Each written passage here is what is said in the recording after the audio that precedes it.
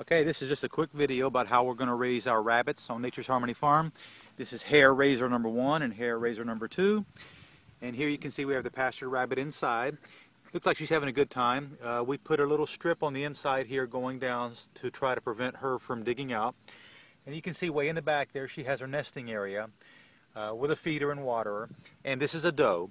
And the goal is for each doe to have their own hair raiser. You can see another one back over there. And she will have her litter in here. And the babies will live in here with her for their entire life, which will be about 12 weeks. She will be rebred at about a month before they're taken out for processing, so that she'll have her next litter in here at just the time that they're being removed.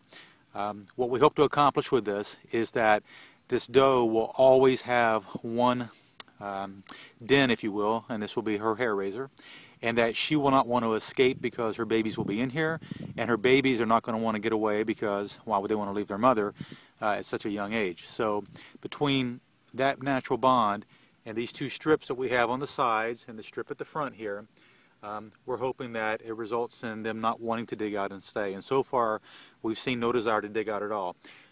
It should also be noted that on our farm here, of course over here is our pasture poultry operation, that we have livestock guardian dogs that are routinely coming around here and sniffing, and that's also, we're hoping, part of the deterrent for them to want to leave because they don't want to get out there and mess with that. Are you having a good time? Looks like you are.